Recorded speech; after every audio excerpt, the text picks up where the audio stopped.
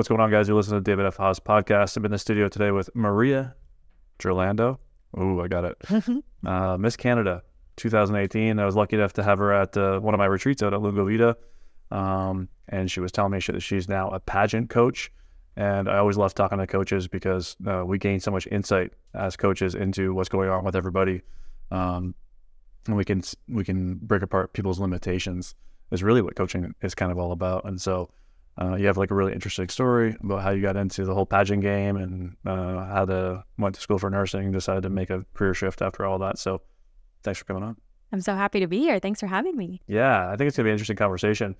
I think the thing that drew me to, your story is one that you've built a career out of this really niche market. And, it's like we live in the world today where you can do whatever you want. Mm-hmm. And you're like a testament to that because you have this business where you're coaching people on how to be competitive within pageants. Is that essentially what you're doing now? Yeah, I pretty much consider pageantry like a sport, almost like an Olympic athlete. If they want to place on the podium, they're going to have a coach, a team that's going to support them, not only with the strategy and skills to get there, but with the mindset too. So exactly the same thing, but in the world of pageantry, which is admittedly not as big in Canada, but around the world, it is massive and growing, and it is big here. We just are a really good kept secret, I think.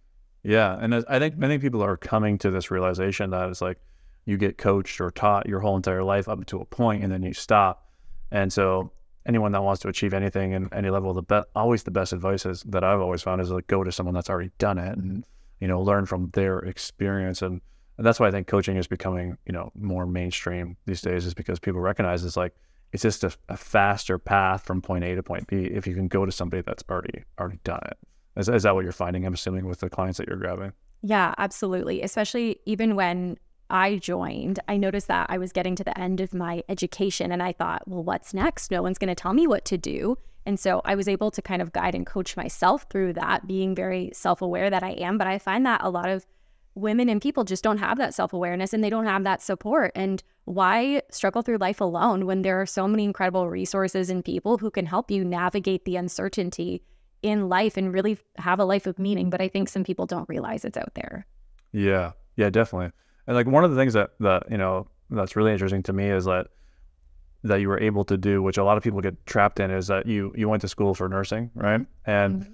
So like nursing is like no joke of a program, mm-hmm. right? I would never go back. Yeah, and so you go to school, you spend all this time, and somewhere along the way during that you get into pageants, and which is a different approach. Like most people are doing pageants as kids now. Did you do that as well? Or? No, not at all. And I have a lot of young gals come to me that want my support. I work with more older women, but I was 21 when I joined, and I think in my 300-person class program, I think I knew one other person who had dabbled in coaching or dabbled in pageantry in some way.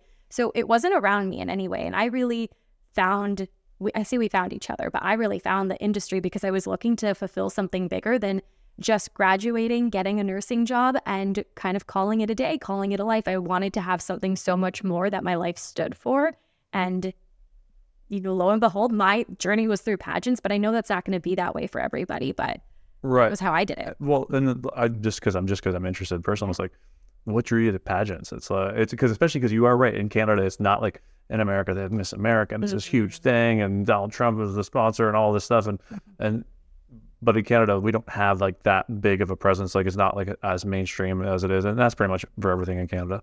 Like our mm-hmm. sports aren't as big, high school sports aren't as big, that kind of thing. But so what was it about pageantry that captured your attention? Yeah, I was in actually my third year of nursing when I took a look at myself. My friends and I actually took a last-minute trip to Mexico because that's what you do on spring break to have some fun. And when I got back, I was looking through the photos, and I remember I was sitting in my room and I was flipping through and I saw a photo of a girl on a beach, and I thought, this is a terrible photo. Like, this should be burned. And I truly didn't realize that it was me in the photo, just the way I was standing, the way I had looked. I really didn't recognize myself in the photo I had taken when I should be on spring break and having so much fun. And I realized I didn't know myself. I wasn't happy. You could clearly tell I didn't feel confident and beautiful in who I was. And in that moment, I said, no more. I don't know what Maria is supposed to look like in life, but this is not it. And so for about 2 months, I pursued this venture of finding myself, of discovering who Maria was going to be through daily practices like self-care, going for a walk, cooking, just different random things. I Googled it, of course, because that's what we do when we don't know what we need to do in life. And I was scrolling on Facebook one day about 2 months later, and I saw the opening for a pageant in my area. It was the Miss Via Italia pageant, which I don't know that they run anymore, but I saw that I was eligible for the age and the date. And so I reached out to the director. We had a quick conversation and I was in. That's wild. Yeah.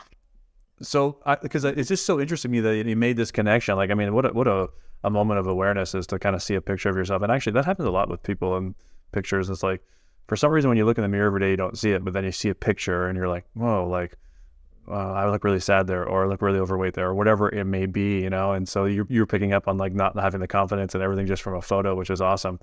And then in order to like tap into that, you know, sense of self, you kind of go down this road of pageantry, which is, I think is so unique and kind of like an interesting kind of way to go. But I think one of the things that is important about like pageantry is similar to like, let's say like martial arts or something, is it helps build confidence. And like, I can just tell, like, even when you just kind of like walk in here, I met you at the Lingo Vita one day, but you know, you have like this confidence or about yourself, you have this posture, you know, this openness. And so it's like, oh, okay, cool. Well, if that's what pageantry gave you and could give to other people, and everyone has their different avenue or path. But I mean, for you, it was pageantry, and it helped you uncover, you know, some things that were blocking you kind of from like living your best life. So why don't we talk a little bit about that if you're open to it? Of you know, course. yeah, like, you know, you've had these awarenesses, you know, kind of from this moment of like seeing that photo. And so like, what were the main things you think that were like really limiting you from being who you are today?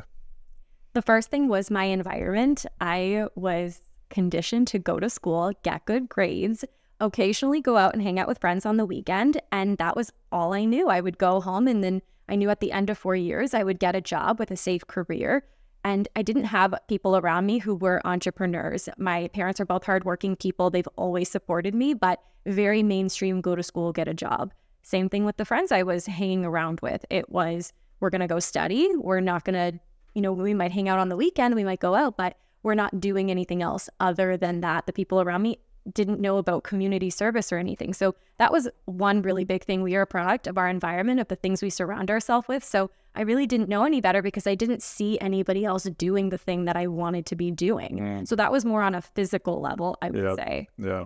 And then internally, I will say I've always been a really confident person in general, but I think that I was limited because I didn't have a bigger vision for myself. I really didn't know that I could be an international speaker, that I could run my own business. And, you know, once I started having those goals, yes, of course, mindset things came up like, can I actually do this? Am I good enough? Will people think I'm pretty and want me to win? But it was really about not even having an awareness of what my dream or queen life would look like. That, you know, had I been taught so much sooner, I might have taken this journey, you know, before I was 21, but internally, I really didn't have a vision for myself that was bigger than go to school, get a job, have a family, and that's it. Yeah, which is so huge. There's what's that guy that hosts Family Feud? I can't remember his name. Steve Harvey. Steve Harvey. There's a quote he's like kind of like a motivational speaker and stuff as well, and he has this one quote about it's all about like the pot that you grew up in, right? And so if you grew up in the pot of go to school, get a job, that's kind of like, you know, as big as you can grow. But if you start, you know, looking to other pots, and then if you grew up in the pot of, you know, if you grew up in Palo Alto, it's like your idea of like what it might be possible might be like to build a $100 million company, and just because that's the pot that you grew up in. And so, yeah, I think that's what you're kind of articulating there is that once you realize that you were in a pot, you then started to look, oh, well, what other pots could there be? And yeah, so for whatever reason, that photo was like kind of like the catalyst of that. And I'm guessing, well, let's before we get into how you're helping your clients, let's just talk about kind of like some of your success. So you have this strength of confidence that's kind of been with you your whole life. Where did that come from? I think it came from my dad. Yeah. He is a soccer coach, so he has the coaching background in a way as well. And just he's always encouraging me to pursue different things. I remember going to him in grade school and asking if I could do a basketball camp, which is criminal. I should not have been allowed to sign up for that in any way, but him and my mom, of course, both said, yes, go for it. They never thought that me wanting to try different things, whether it was knitting and buying me knitting looms or signing up for a basketball camp, nothing was a crazy idea or something out of reach. And they've always supported me to say yes to different things that I enjoyed. So I think that just reinforced me getting to try out different things in my life. Yeah, that's amazing. Well, I mean, what's your background, like ethnic background? I'm 50% Italian and 50% Croatian. Mom will get mad if we don't mention the Croatian side of it, but the Italian really does take over. And me and my dad's the Italian one, so we definitely have those similarities. Right, yeah. My wife's 100% Italian, so I know all about Italians. The culture, tradition. Yeah, for sure. And I mean, Italians are a little bit in that, like, they kind of have that confidence about them, right? And I don't know where that comes from. Probably years of building things out of stone or something. I can pour some concrete and make that happen, right? Yeah. So yeah, that's amazing. So you find this internal strength, and you're like, I have confidence, and you're recognizing that part of pageantry is just the confidence that it takes to win, right? I think is really what it comes down to, like a belief.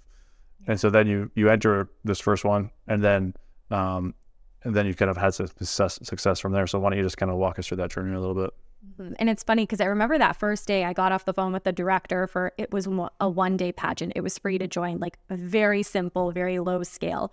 But I was shaking with nerves, and I went to go tell my family, hey, you guys, I signed up for a pageant thinking they're going to think I'm crazy. Like, what is this? You're 21. Why are you doing this? And they were just like, okay, let us know when the date is and we'll be there. And so that's what I mean, just that not questioning or doubting what I wanted to do. So they all showed up there to an outdoor pageant that had over, I think, 500 people in the audience, because it was the Carousel of Nations, and it was during the Italian festival.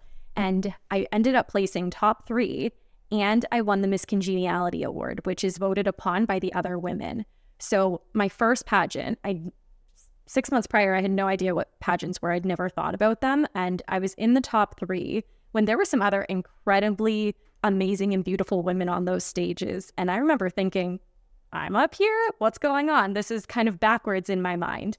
And it didn't register till the next day that I'd lost. Like, technically, okay, I was top 3, but I didn't get the crown. I know the woman who did, but I didn't even realize it. It didn't feel like a loss. I was so excited and I was so ready. So I took that ambition, that momentum, and I entered Miss Tecumseh, which is our local pageant. It usually is held at the Corn Fest. And this is a bigger pageant, though. It's $50 to enter. So there's more to it, clearly. Right. And it took a little bit more to compete, more elements of it. But I told myself, Maria, you're totally going to do this. You just were top 3 in this first pageant. You didn't even know this, and you're a competitor. So I learned all of the elements, went onto the stage of Miss Tecumseh, where you get a scholarship. You get to host fundraisers for a charity of choice. You're kind of known as like a local celebrity in a way that you get to go to different events. And this was, 8 years ago, I received the Photogenic Award. So 6 months prior, again, I saw a photo of myself that totally changed my life, that I did not recognize me. And I won the Photogenic Award for a headshot that was taken of me, which was in itself a shock. And I won the Best Interview Award for being able to articulate myself in a panel of judges. And I won Miss Tecumseh 2016. Wow. So that alone just needed its moment in such a short amount of time. And I really do think it's because of the inner work that I was doing, the self-reflection. But my goodness, again, it's been 8 years now. After that, I went on to compete at Miss Canada because I thought, well, if I was able to do Miss Tecumseh, I hosted 3 different fundraisers. I raised over $5,000 for the Sick Kids Foundation, close to $5,000. I got to do different events and community-related things. I was having a ball, and I was ready for what was next. So that led me to joining Miss Canada, which is about a 5-day competition in Montreal, Quebec. Obviously, a lot more to it, a lot more international and national opportunities. And show up there just like a big old ball of energy, just excited pretty much to have the opportunity, but going in with the mindset that I'm here to show them why I'm the best fit and what I'm here to do. And I think that's something that has always been a strong suit of mine. I find that, and maybe you have, because you see this in your coaching too, but so many people focus on the steps. What do I have to do? What do I have to wear? What do I have to walk in or say? And I've always thought about what I'm going to do when I get the crown. And I've always led with that. And so on a stage with 27 other women who are, former queens themselves, who have done other accomplishing things, I was being crowned Miss Canada 2018 right before my 23rd birthday. I won, and 2 hours later, I turned 23, and the entire organization was singing to me, "Happy birthday." Wow. That was insane. And those are just the first 3 pageants I competed in. I mean, I'm sure we're going to talk about all the rest, but that allowed me to go internationally and represent Canada several times, where I placed top 3. I was able to travel to the Philippines. I could go on, but I want to just really emphasize the fact that it started because I've always asked myself, what do I want to do with this title? Why me? What am I bringing to this? There are other women, they're incredible, they're going to do amazing things, but why me? Why am I here? And I think that's why, even though I haven't been competing since I was young, even though I don't have a ton of experience, and for those of you who can't see me, I'm 5'2". Like, I'm really short on stage next to all of these other women. I've still been able to stand out and win some of the most prestigious titles, not only around Canada, but around the world as well. Yeah. And do you think, though, like how much do you think, and I think part of what your strategy is there of like connecting to the outcome and connecting to the emotion and the, this is something I teach in coaching, is like, I have this saying, it's like, figure out what it is you want to do, and then ask yourself, how is that going to make you feel once you're there? And I think that's part of your process by doing that, is by saying, like, what's going to happen after the wins. You're already putting yourself into that spot where you're connecting to the emotion of it all, and you start believing it, right? And you start like really thinking, like, or really believing that you're going to have this success, and then once you believe it, you achieve it. And so that's seems to be like what is kind of happening. And for you, and I like the fact that you said that people get so connected to the process, and this is a lot of what I help people snap out of is once you align with an intention, you'll just be pulled by that intention, and if you as soon as you try and bring control in, is actually when you get out of that alignment, right? Because you're trying to control it, you don't even know how it will unfold, and like you're like a gleaming example of that, right? As it's like, you align with an intention of like, you want something more for yourself, right? And then once you just allow yourself to be pulled consciously or unconsciously by that intention, and because of that, it shows up as like getting the title of Miss Canada, which is like probably something that wasn't even like on your radar, kind of, I'm guessing, when you first started out. And so even pageantry might not have even been on your radar, but you just had this intention of like, hey, I want to look within and see what's going on. And then you start seeing opportunities on how you could fulfill the intention of, I want to feel better about myself and whatever. And then that's how you kind of get aligned with pageantry. So yeah, it's about like, about not worrying so much about the 1, 2, 3. You got to do this to kind of get to a goal. And I'm guessing you're coaching your clients to kind of step out of that same, because I'm assuming, I'm making an assumption here, but most people that get into pageants are very like, I need to do this, do this, do this, do this, do this, and they get really trapped in the X's and O's of it all, and maybe not so connected to the belief. And I'm guessing you're also probably helping them get out of their limiting beliefs that are blocking them. So why don't you kind of just expand on like how? Well, let's do 2 things. First, why don't you talk about like the leap that you made into this like coaching thing, because I think that's super interesting, and then we'll get into how you're helping your clients break down beliefs, because I think that I'd be interested to get your insight on that.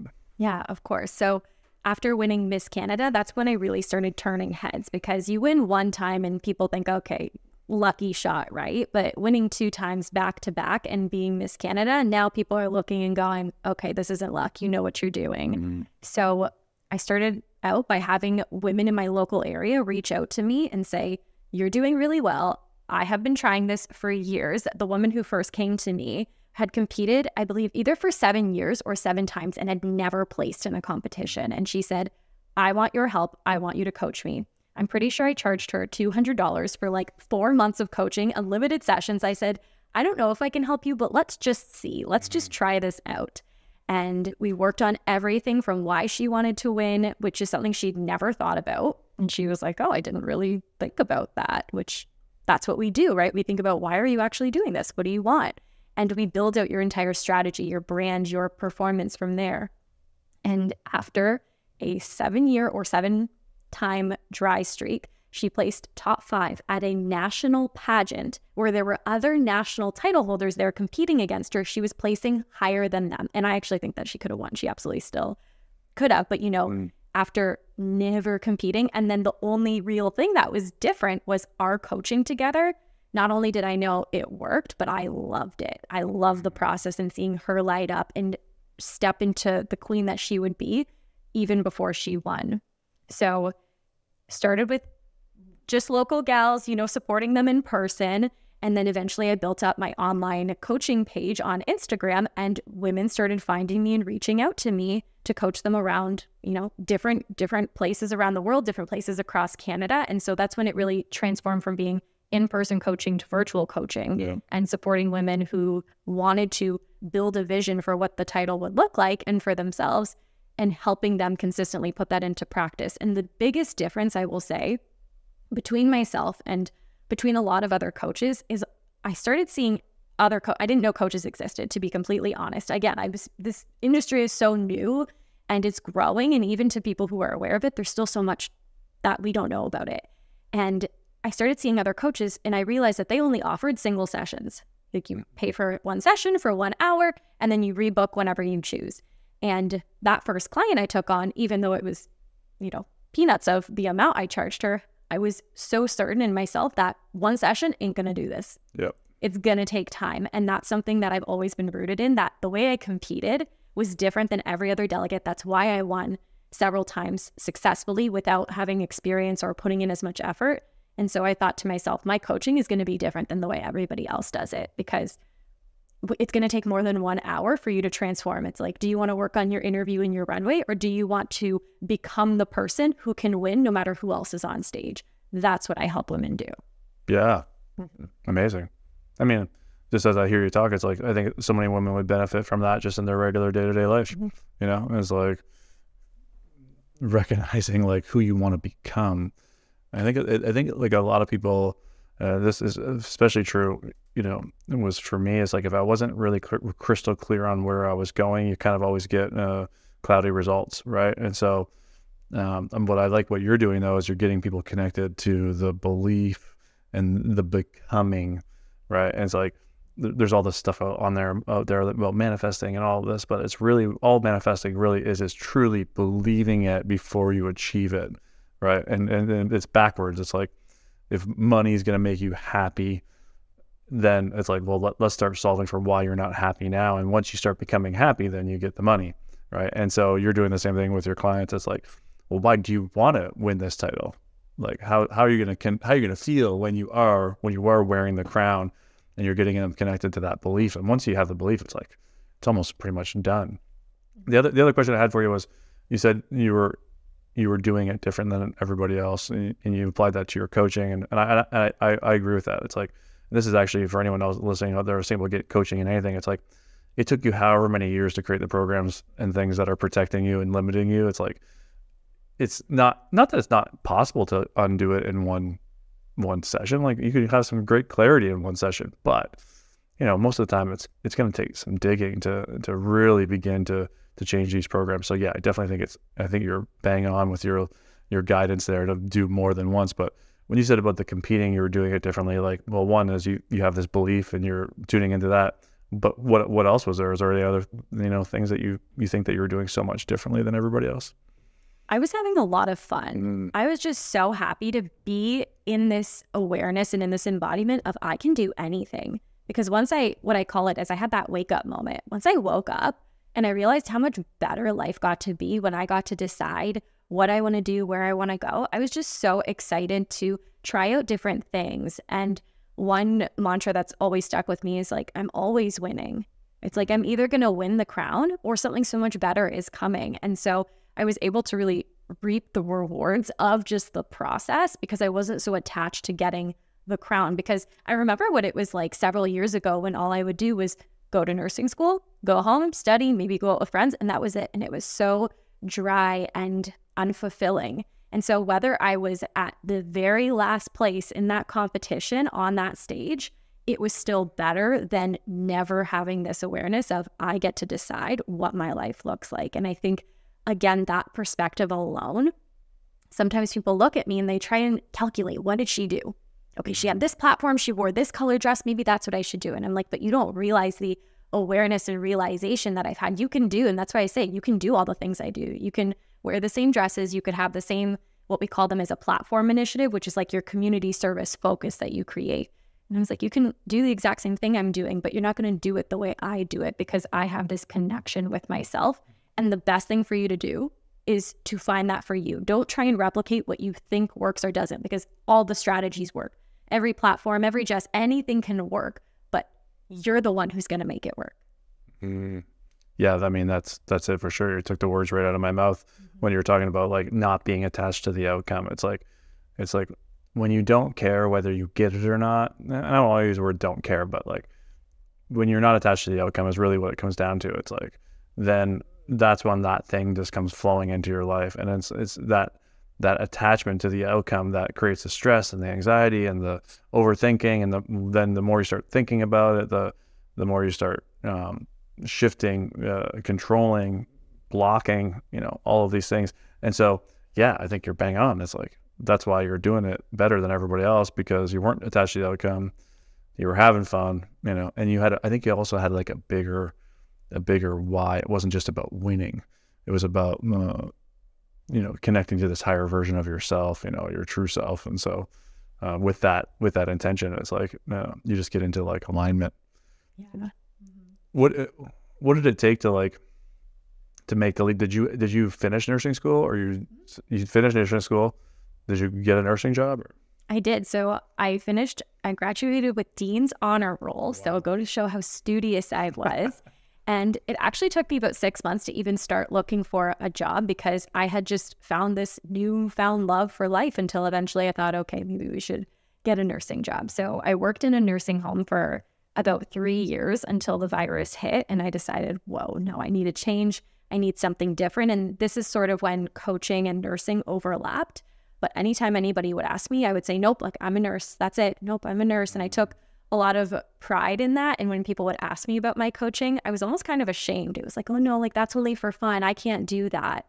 Until it was probably in 2021, I had actually won an international title for Canada, which for those of you listening, you don't have to know anything about pageants, but Canadians winning international titles is like an asteroid hitting Earth. Like it just rarely happens. Again, because of the environment we have, because probably some of the limitations we put on ourselves.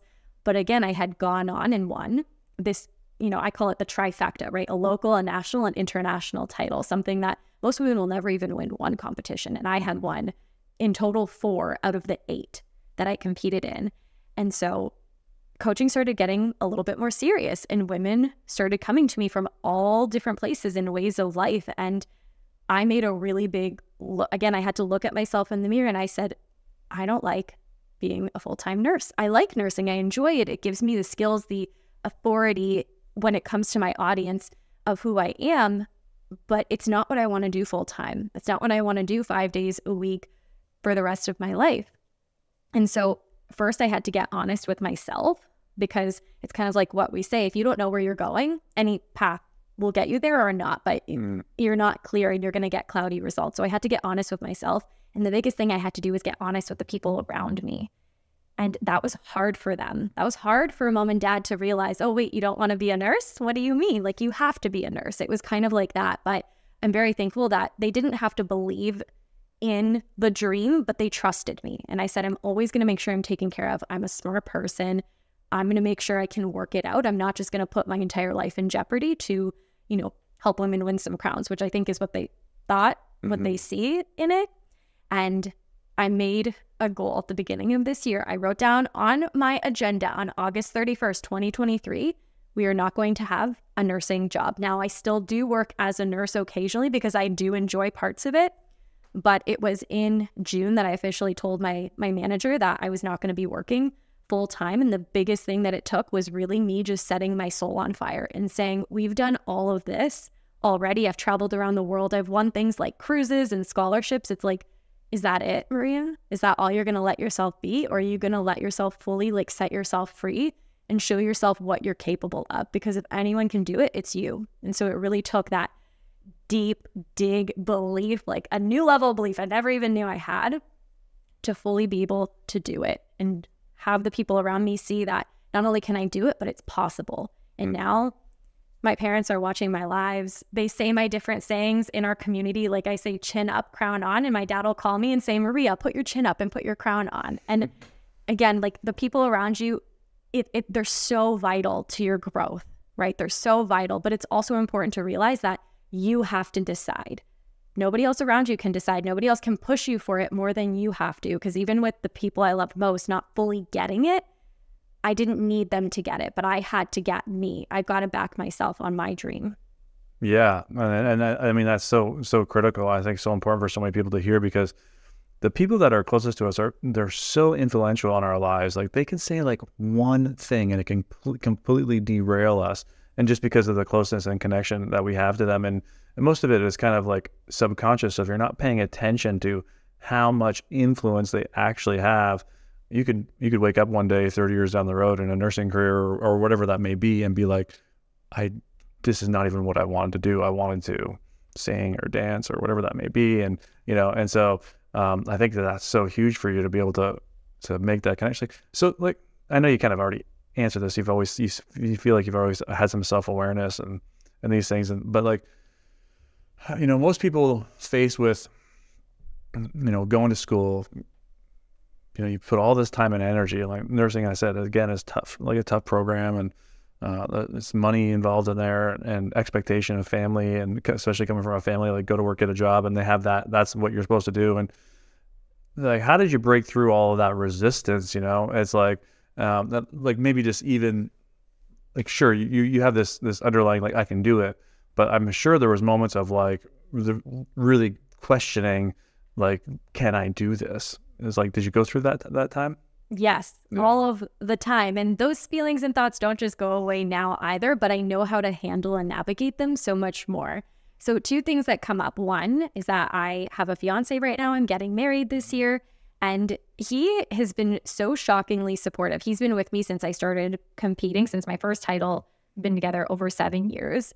And he was the one saying to me of January last year, like, Maria, you can do it right now. We're good. You can do it right now. So by the time I finally was ready on my own terms in June, he was like, yep, I already told you, and you could have done this. Like, to have someone that supportive and believe, because, I believed in myself, but I thought, well, if I actually do this, then I actually have to make it happen. And what if I can't? And all of these fears come up. So to have him be so unshakably supportive was crucial. And unfortunately, I don't think that's something a lot of women or people have in their life, is someone who does support you on that level. And his family background, like, they're Latin American, they're Hispanic. So not much more supportive entrepreneurship belief on that side, but he's been so supportive. And then another thing, and it's so vital, and I'm not just saying this because you and I are both coaches, but I have been actively investing in, not in pageant coaching, in coaching for myself, probably since before the pandemic. Just being in different spaces, working with different one-on-one coaches and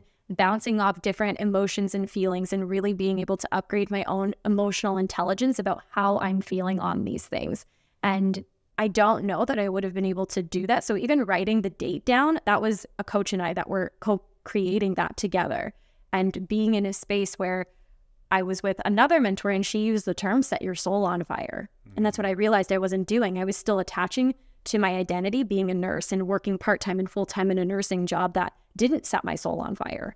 So being with these other people who were doing the things I wanted to be doing, I didn't have that in my life.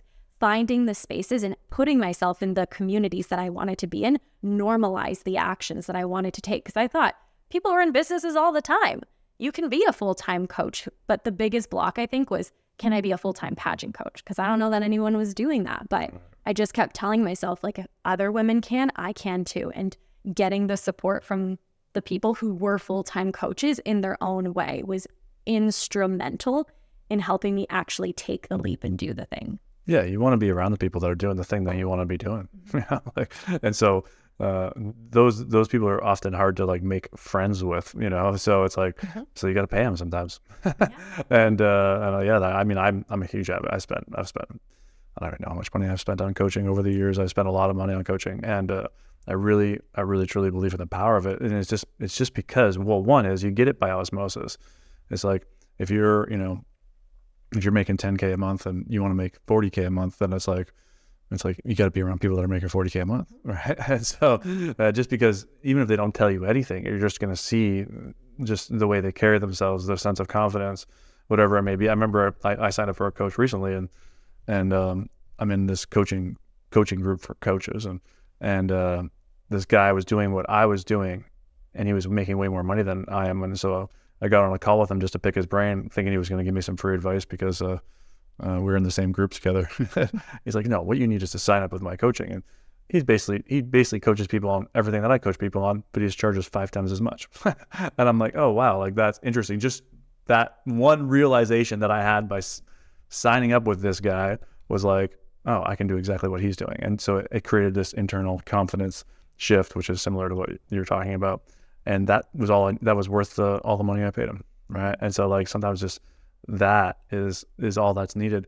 Let's shift gears and talk about like the clients, because what's the age range? Is it mostly younger girls, or is it like, because I don't really know much about pageantry. Like you're telling me about these women that are doing pageants that are older. I didn't even know that existed, right? And so what is the typical age range of your client?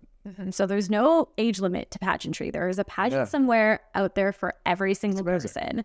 And my age range is really, I would say 20 to 35, but I also have a 53-year-old ball of fire who is one of my clients, like my favorite people in the world, but mostly what we call like the Miss to Mrs. age category. So it's these women who have likely already gone through their education. They already have their path set, so they think, and they're ready to try out pageants, or they've been doing pageants for several years and they want to take their mission, their brand, their name to a different level of impact, fulfillment for themselves as well. And so I find that awareness and that work that I do as a coach, you don't really get that same input and output when it's someone who's, 16, who's going through the motions in high school. I have worked with some teenagers, but I just find that I love working with the women in the 20s to 30s age range so much more. So those are the women that I work with, both, again, in Canada and around the world. Yeah.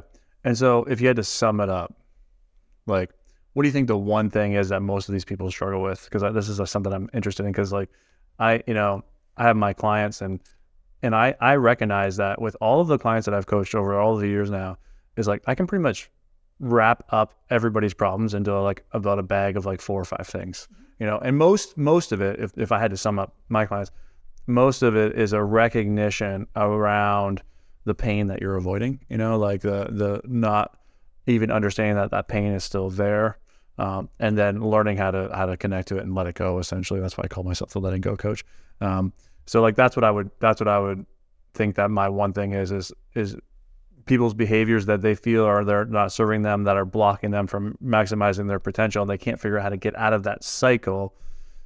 My thing is to show them why they're in the cycle in the first place, right? And you got to experience a little bit of what I do there and kind of like understanding that process. What do you think it is for you if you had to sum up your clients? Like, what is the thing, And I don't want to sum it down because obviously it's so much more than one thing, but there's always like an underlying theme. Yeah, these 2 themes umbrella, I would say 99% of the issues that the women who come to me end up having. The first is, why you? I just ask them a question. Why you? Why should you win? Why are you the one to do this when there are sometimes 50, 100 other women up there? And that requires you to, again, do that look in the mirror. Why me? What do I think is special? And there's no special answer to this, by the way. It's very simple in how you can say it in your own personal way, but it's about seeing yourself as special, as unique, as the one that most women don't. And so they'll default to saying something like, I'm going to do amazing things with this title. I'm like, well, that's great. That's what you just get to do. Yeah. What does that look like for you? And how is that different from everybody else? And it really takes them back. Again, you have to look and think, well, what am I doing? Why do I want this? Why me? Which takes them sometimes to a dark place where women don't feel special. They're going through the motions, but they haven't really owned their piece in this entire puzzle. So that's one thing, why you? And the second part, which kind of has to do more with the pageant competitive impact side, is what do you stand for?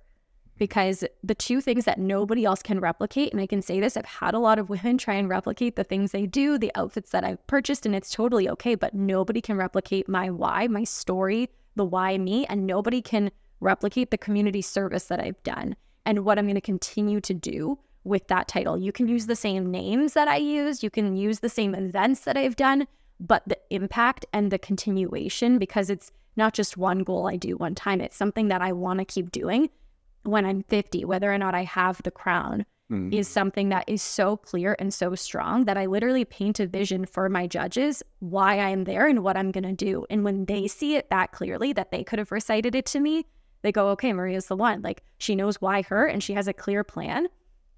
That's something a lot of women don't do. They go in with these fluffy, vague phrases because they don't actually own why them, and they don't have a plan for what they will do. And that also probably comes from not owning being the one, not knowing what you stand for and what you care about in the world. Yeah. And I'm just a huge proponent that it's not about the crown. I'm going to stand for something I care about now. And, you know, whether it's before it had to do more with self-care, now it's about helping women become sisters with one another and celebrate and creating more spaces of community with women in Canada. That's now my huge focus. I'm going to do that whether or not I win. I'm going to do that whether or not I win, have 12 months with this crown, and then the crown goes on. I'm still going to do that. A lot of women don't do that. They will either do it for the crown, do it for 12 months, and they disappear. And so women really do look at me and they go, Maria's not, like, if I'm going to work with Maria, I've got to be someone who has a long-term vision and who's not doing this for just 12 months. And that requires you to fall in love with the things that you're doing. Because if you fall in love with it, you're going to keep doing it. You're not just going to stop. Or it might pivot, but you're not just going to give up or quit if it doesn't happen the first time. So knowing why you and what you stand for, especially in pageantry, I'm sure that might relate in life, but those are the two big things that we work on together. Yeah, I love that. It's so similar to like kind of like what I do. And because like I created this little slogan for myself a long time ago that I have no desire to retire. And I think that should ring true for anyone that is doing the thing that they do, like they're doing that they love, is because if you're doing what you love, you never stop.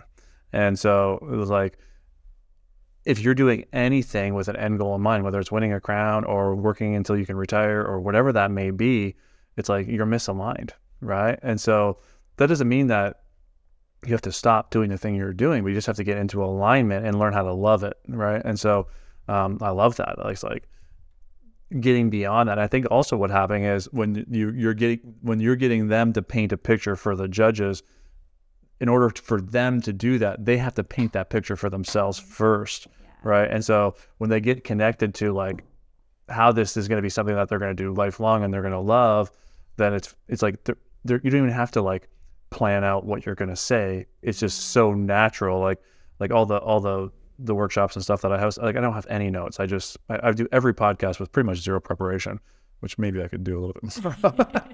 but pretty much zero preparation. And I just trust that, hey, from the things that I've learned in my life, and it's all because it comes from this sense of knowing and this experience that I have, that usually the conversations are going to go where they need to go, and they always do, right?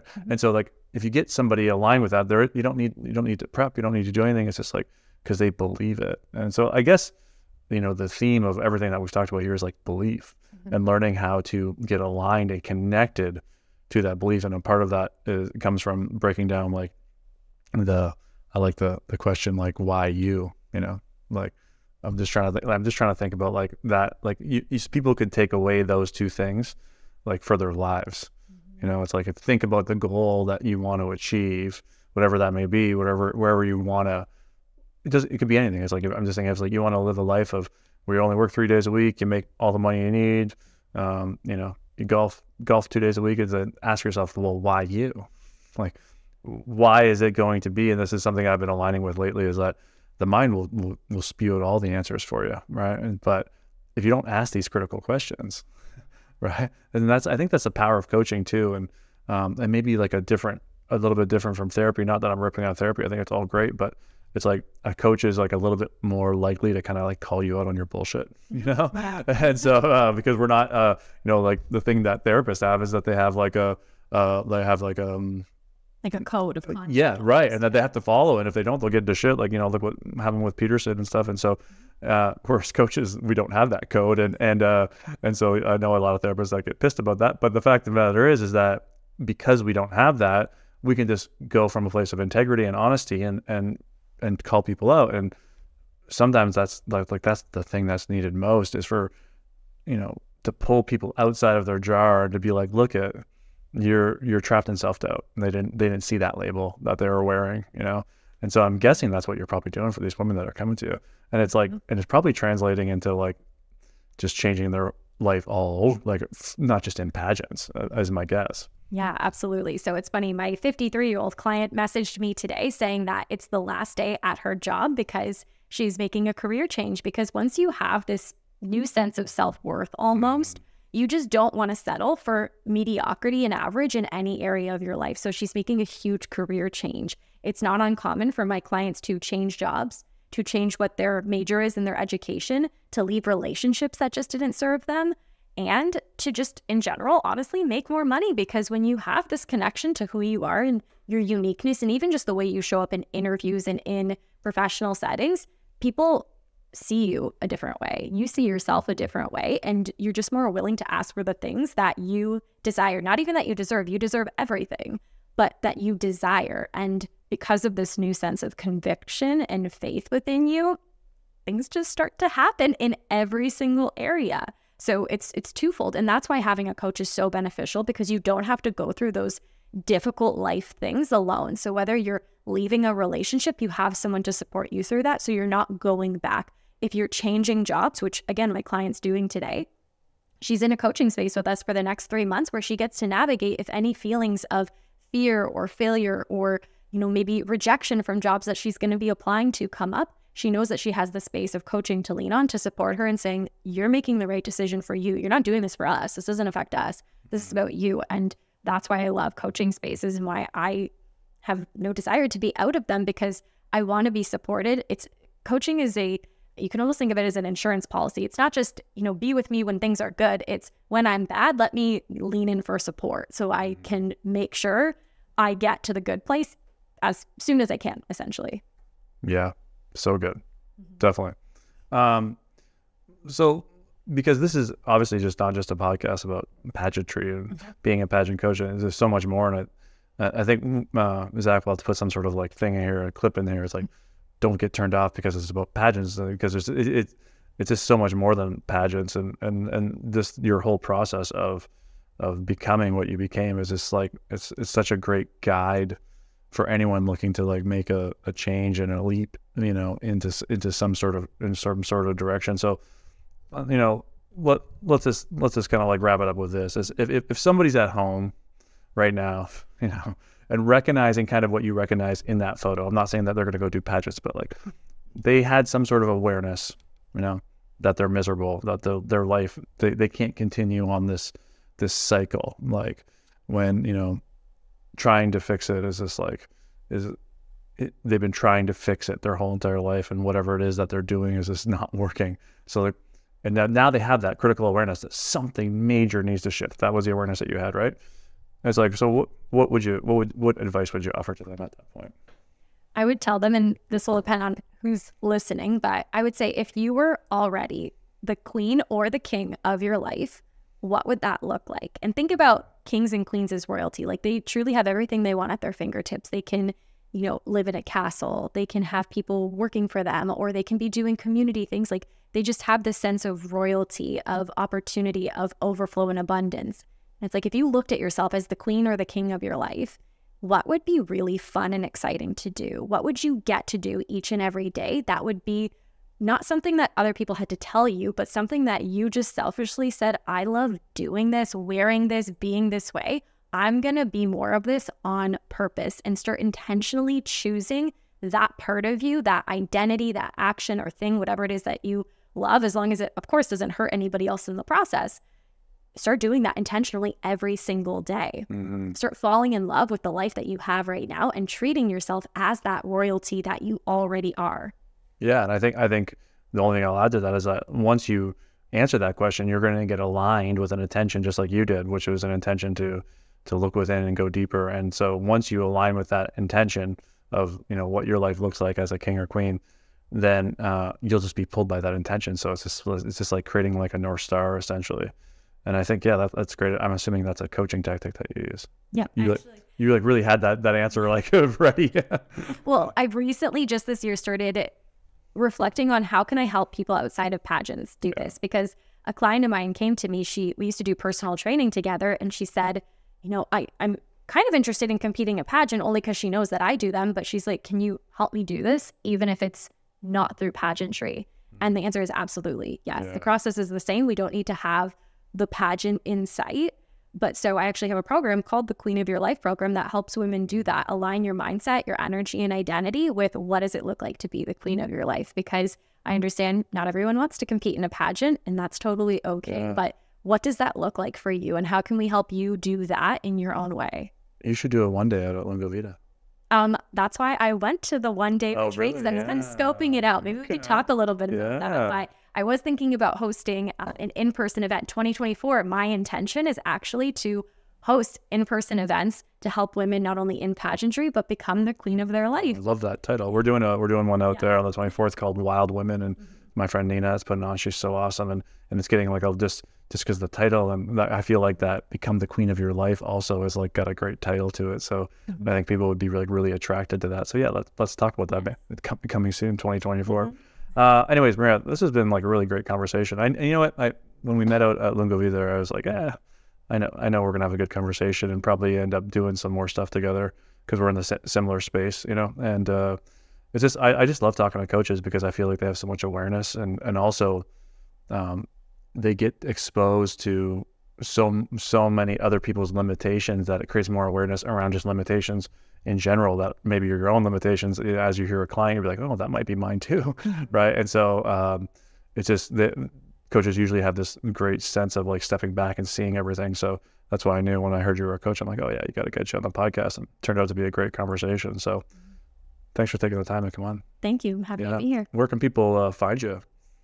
You can find me online, Facebook, Instagram, TikTok at The Pageant Gal. We've got a growing community collectively of over 100,000 across our socials. So happy to have you all there. And if you don't want to stay for the pageant content, stay for the mindset work and the things that I get to share, because that alone in itself will help change your own mindset and your own perspective on life. Awesome. Thanks again for coming. Thank you. Thanks for listening to the podcast, guys. If you got any value whatsoever for this, all I ask is that you share it and click that subscribe button. And we'll see you guys again next week.